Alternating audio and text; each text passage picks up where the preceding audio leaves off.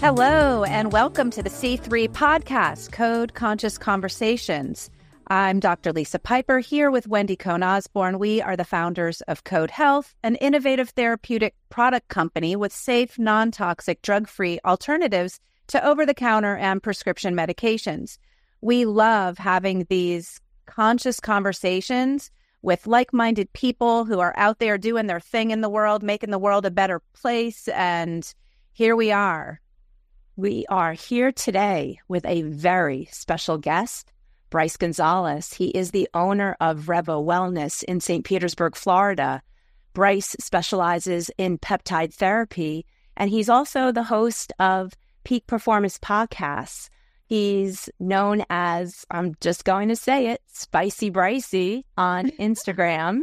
I also really want to mention that Bryce is a veteran serving 11 years in the Navy. So welcome, Bryce, to the C3 podcast, and thank you so much for your service. Hey, that was amazing, ladies. Yeah, I have my own podcast, and I would never just open the intro like that. We re-record it. That way we don't screw it up whenever we I appreciate you guys having me on. It was my pleasure, serving in the Navy. It was a lot of fun. I met a lot of cool people, did a lot of cool stuff. But that chapter has closed, and now, I'm over here with Revo, preaching the peptide gospel and just trying to get people to wake up to, making healthier decisions. Yeah, so you're like a specialist in the peptide business, and we're kind of specialists in the cellular signaling business, so it's similar but a little bit different. But If I understand correctly, peptides are really molecules that have 2 or more amino acids. I know from being a hairstylist for years and years that when you have chains of amino acids that come together, it forms a protein, and in hair, that's keratin. So what kind of peptides are you working with, and how do they differ? And tell us about this thing. Yeah, so you're exactly right. Peptides are chains of amino acids between 2 and 50 amino acids long. Anything over 50 becomes a polypeptide. And then once you start getting into the hundreds, you start to form like proteins. So these are signaling molecules. They basically have a specific function in the body, and they just kind of, modulate things. They modulate cells to essentially just remind your body what it's capable of doing. So for instance, something like thymosin alpha-1, which is one of my favorite peptides. This is a immune modulator. It acts in the body on the thymus gland. The thymus gland is a small gland that sits right above your heart. When you're young, the thymus gland is really active. It's kicking ass. It's keeping you healthy, keeping your immune system tip top. As you age, that thymus gland begins to shrink, becomes less active. So if you're familiar with T cell, the T in T cell is short for thymus. That's where the T cells, the killer cells the attacker cells of your immune system are created. What thymosin alpha-1 does is it upregulates the thymus gland. It stimulates it and just causes it to basically upregulates both sides of your immune system. So not just the attacker cells, but it actually upregulates, if you think of your immune system as like 2 separate parts, the Marines that have to go carry out the mission, and then you have the generals that tell the Marines what to do. It's one of the only things that we know of that upregulates both sides. So why that's significant is somebody who is suffering from like an autoimmune issue. We don't want to just upregulate the Marines. We don't want them to be attacking their own body. And with thymosin alpha-1, we've seen really, really amazing results with rheumatoid arthritis, all sorts of autoimmune type issues. Yeah, first of all, I love that analogy of the Marines and the generals, because it makes so much sense when you think about it that way. And I know that you and I had an in-depth conversation, and we talked about the fact that these peptides are working naturally within the body. And I think when people hear about different and new types, new, and I say that with, quotes around it, types of therapies and they hear about something like peptides and it's foreign, it's scary to some people. So how would you explain the use of peptides to someone that has never heard of it before or maybe learned about it, like Lisa said, in school, and how it can be used in a natural way? We'll just talk in generalities. Most of these are injectable medications. So that's not something that a lot of people are open to, right? It's associated with drug use. And some people just have a fear of needles. So that's the biggest hurdle when it comes to these medications. I believe that the pharmaceutical industry has kind of looked over peptides because they didn't believe that there would be adaptation of them. I mean, there's a lot of other reasons why I think the pharmaceutical industry kind of didn't go pursue the peptide route, or at least in a limited scope. But that is probably number one, is because most people aren't willing to inject themselves. The second part of why peptides are less mainstream, in my opinion, is you have to basically reconstitute the medication itself. So you're taking bacteriostatic water, you're drawing it into a draw syringe, then you're putting that correct amount of bacteriostatic water into the lyophilized puck to reconstitute that medication. And then you have to do math, right? You have to figure out how many micrograms, most people have that. Like I have a problem already over my head. Oh, yeah. I probably have 120, monthly customers on for the weight loss peptides, semaglutide, tirzepatide. And, most, I would say probably 90% of them, they don't know the difference between a milligram and a milliliter. And that's fine, but it is confusing. And you have to know what you're doing, or you could, the difference between a microgram and a milligram is huge, and you don't want to be confusing the two. So there is some stigma there. But if I'm just talking to regular people, honestly, the way that I try to couch it is these are, in my opinion, they are the key to vital health.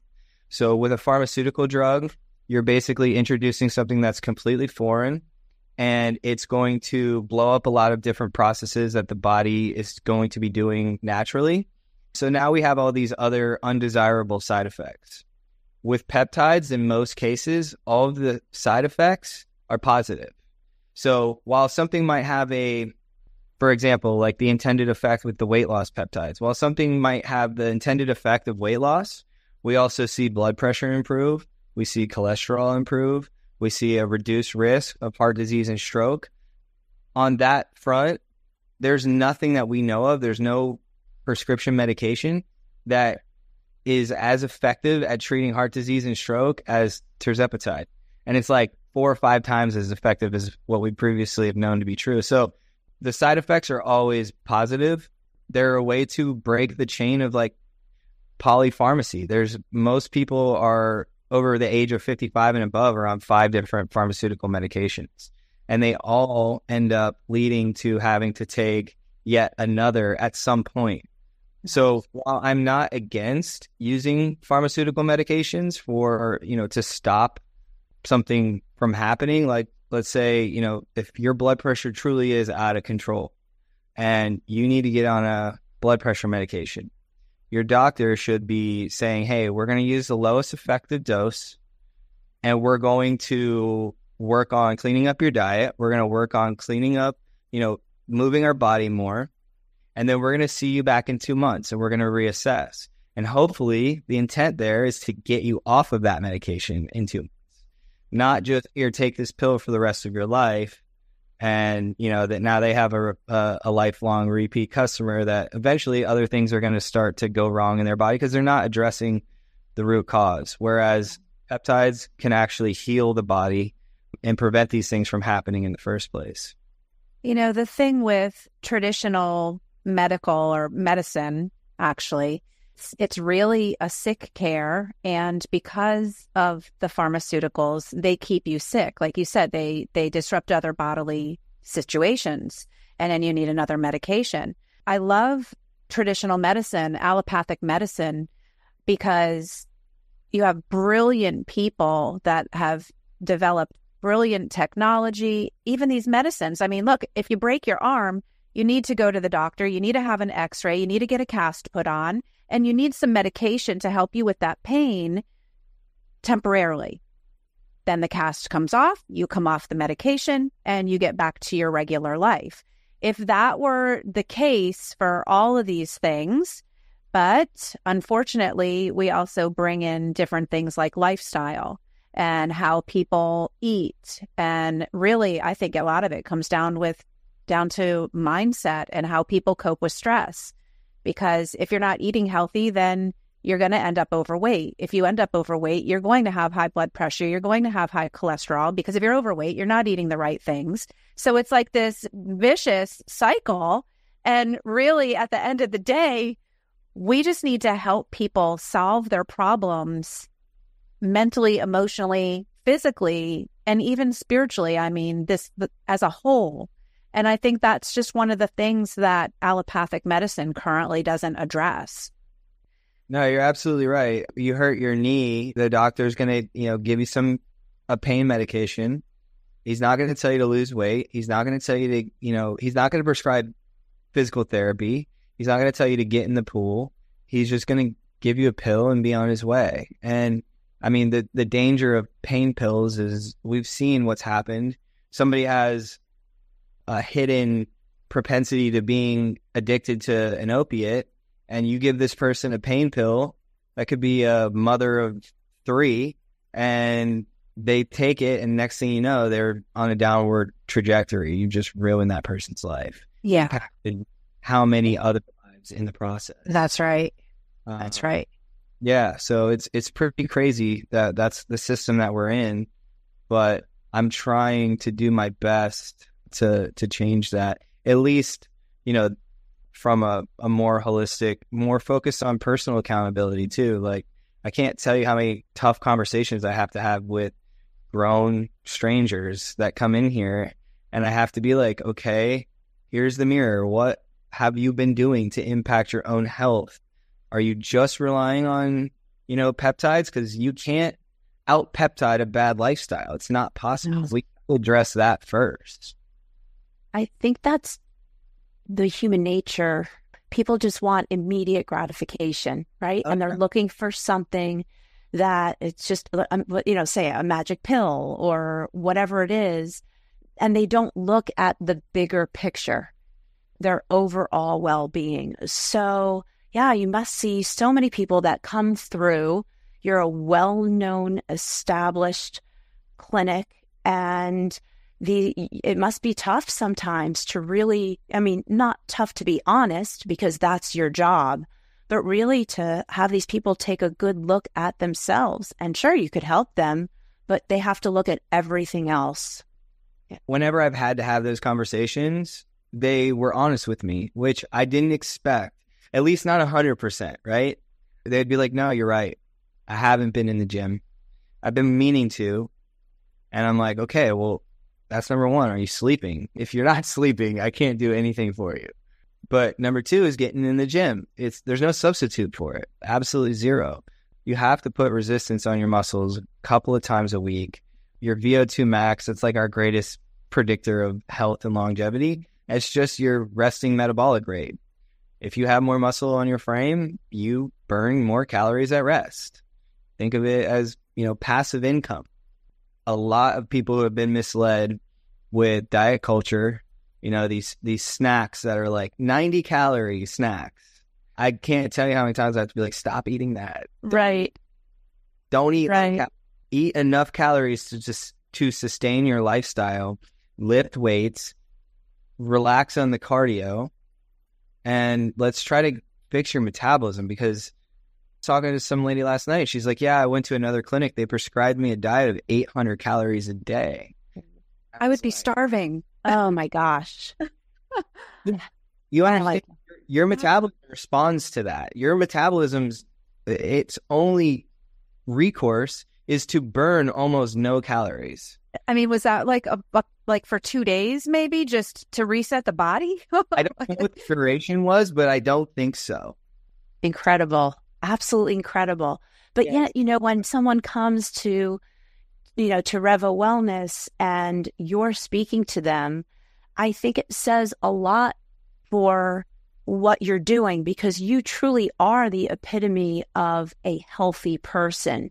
You're fit and you exemplify what you are teaching. So it actually makes someone, as they're speaking to you, looking at you, think to themselves, look, you know what? He's doing something right. There must be something right that he's doing. So that is an incredible benefit that you do have. Definitely helps. I was talking with one of she's a client here, but she's my friend's mother. Anytime she comes in, we talk for like an hour. And she was telling me, she was like, hey, I had to get on a cholesterol medication.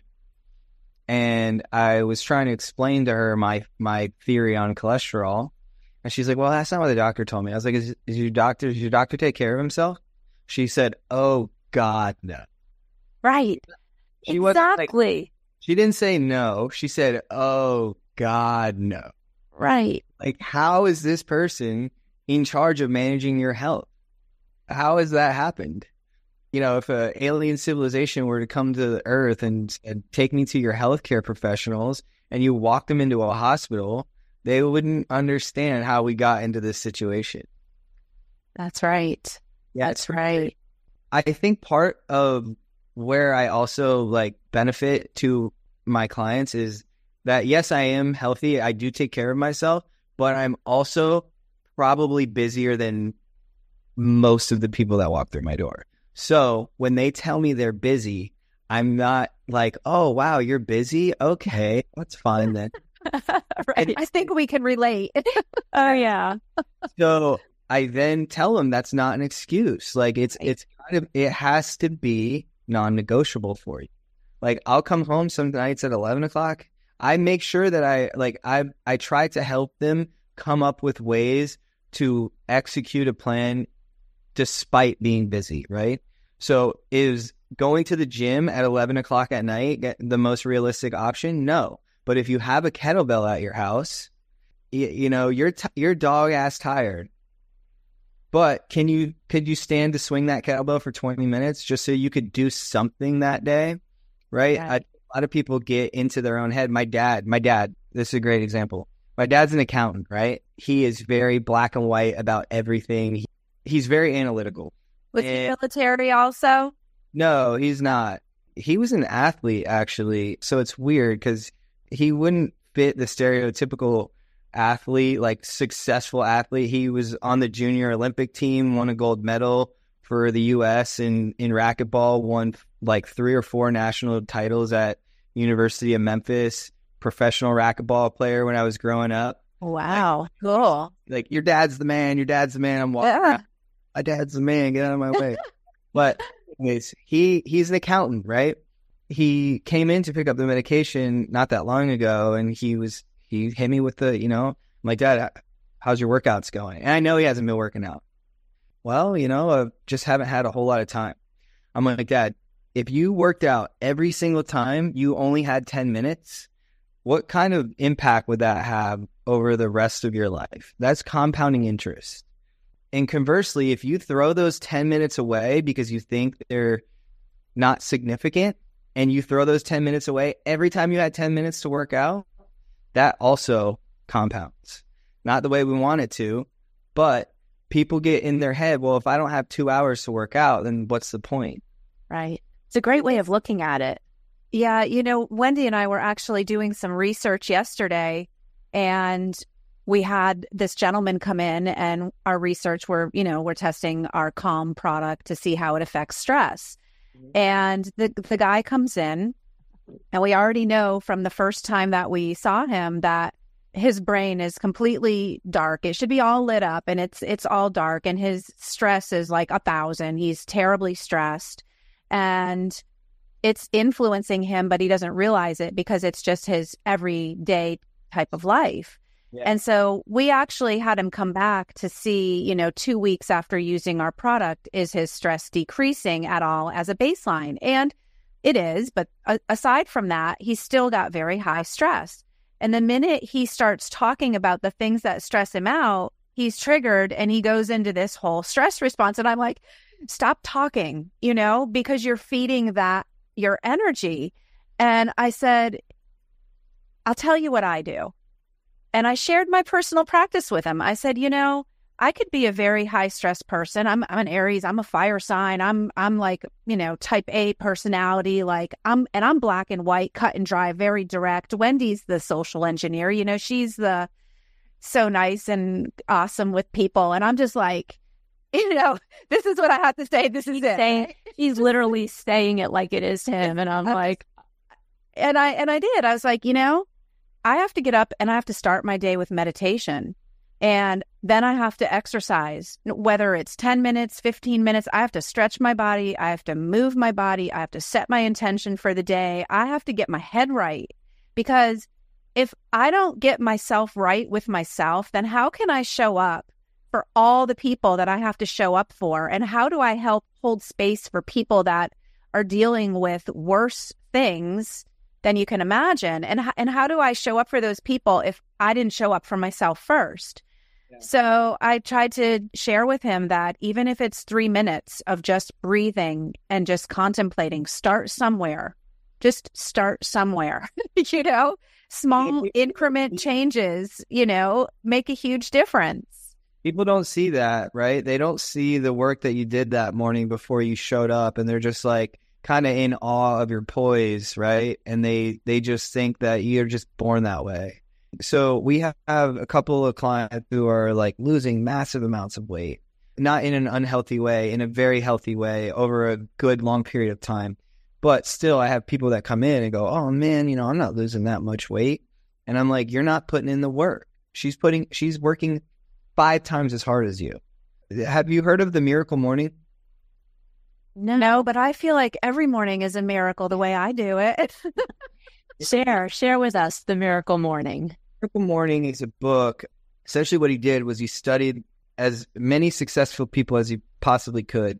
And then he basically boiled it down to like 6 tenets that all of these guys are girls. And the Miracle Morning is 1 hour, the first hour of your day, the first 10 minutes is you exercise.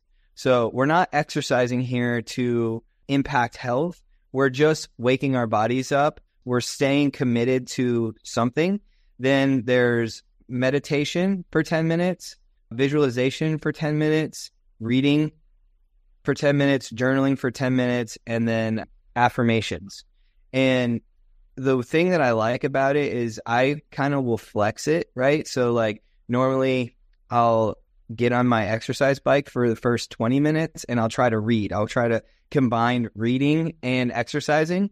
I'm not getting after it on the bike. I'm not even breaking a sweat when I get off of the bike. I'm just doing it to do it, really, to get my heart rate up, to get myself awake. Then meditate. I'll do breath work while I do the 10 minutes of meditation. And then I usually either read or do the visualization. I don't always make it through the full hour, but just being able to put something like that into practice. And the thing that I like about his methodology is just the way he describes, affirmations, and just the way he puts it in a way that like, it doesn't sound so woo-woo, right? It sounds like, okay, I get it now. This is how you're supposed to do it. He's like, you don't just wake up and say, oh, I'm rich if you're poor. He's like, that doesn't work.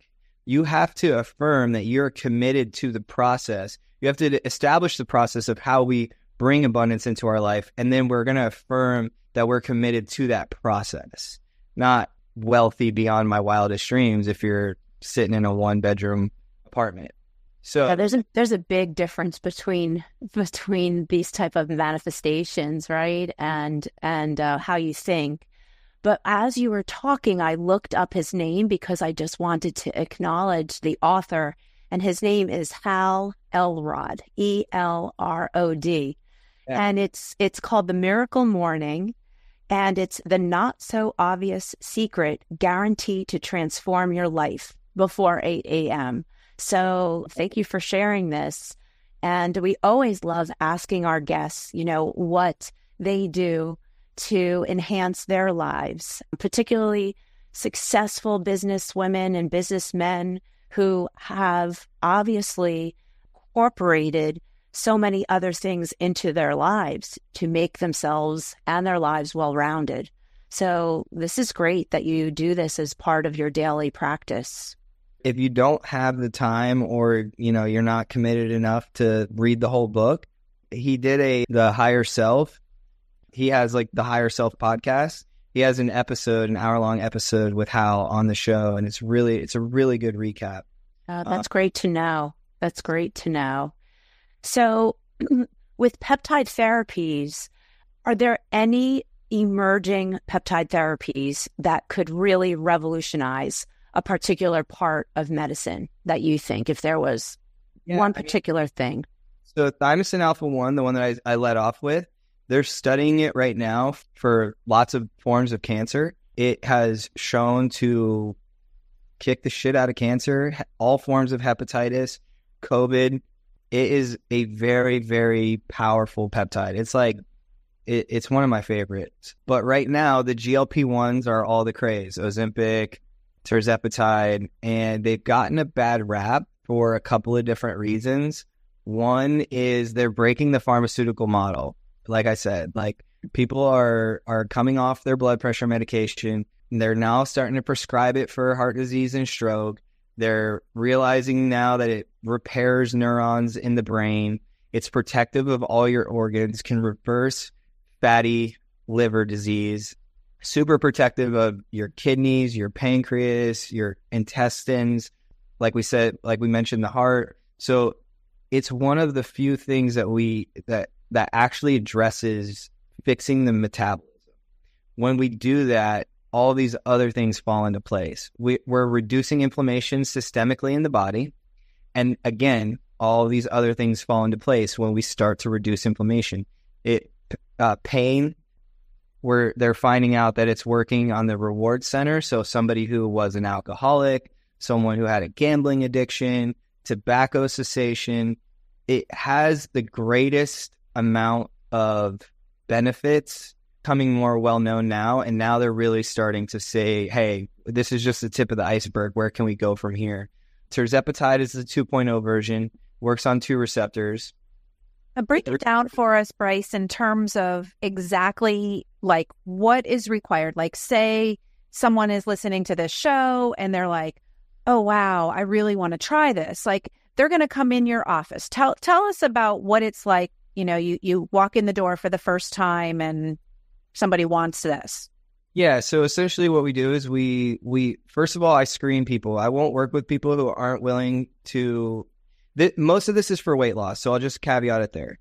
But I screen people. If you're trying to lose weight, I need to know that you're committed to eating a high-protein diet and that you're going to commit to 3 resistance training sessions per week. As long as you're good with that, then we can continue. Then we talk about, all the things that it can do, how it works on your blood glucose levels. We just basically go back and forth. I make sure that I'm a good candidate for them and vice versa. I want to work with people who are motivated. I want to work with people who aren't, focused on how much weight can I lose in 3 months. More like, I want to make this change right now that's going to impact me for the rest of my life. So from there, if we find out that we're a good fit, you talk to our physician. Our physician will screen you.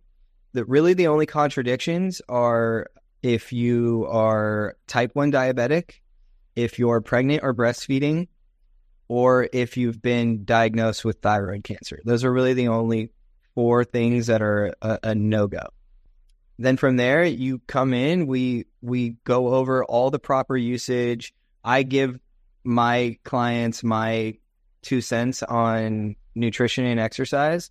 I'll never tell someone to eat grains at all, let alone 8 servings of grains like the food pyramid. So a lot of, it bucks conventional wisdom. A lot of things that they're being told, they're like, oh, do I got to eat a low-fat diet? I'm like, no, you do not have to eat. Don't eat a low-fat diet. You will become sick and depressed.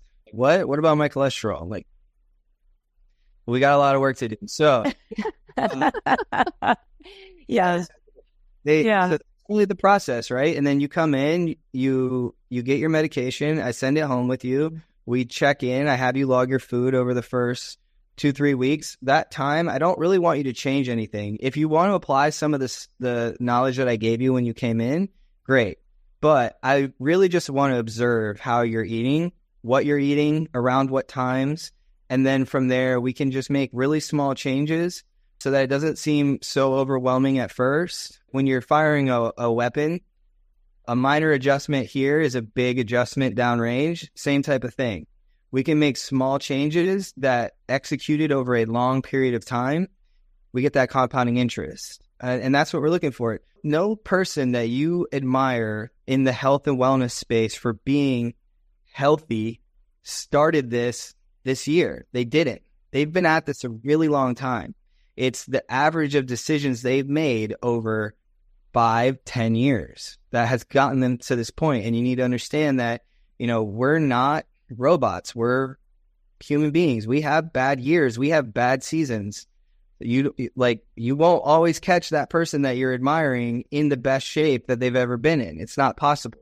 We're like gardens. Some days we need more water. Some days we need more sun. Some days we need more soil. That's another part of this whole thing too, is I encourage people get outside more. That most people the only time they spend outside is when they're walking to their car and from their car to the office.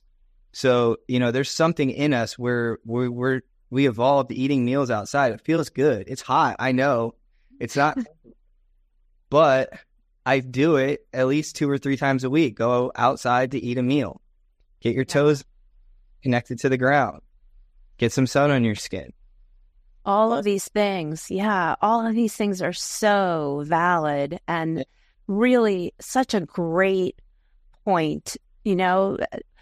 People just don't look like the way that they do because they woke up looking like that or feeling like that, even mentally, right? You don't have to have an Iron Man physique. You could be so strong mentally, but it takes work. And I think that is such a great point. And we can just go on. And it was just such a pleasure having you speak to us on our podcast. I feel like I've learned so much about peptides, but it's just, it's just the tip of the iceberg. And I think this type of therapeutic is really going to hit the mainstream.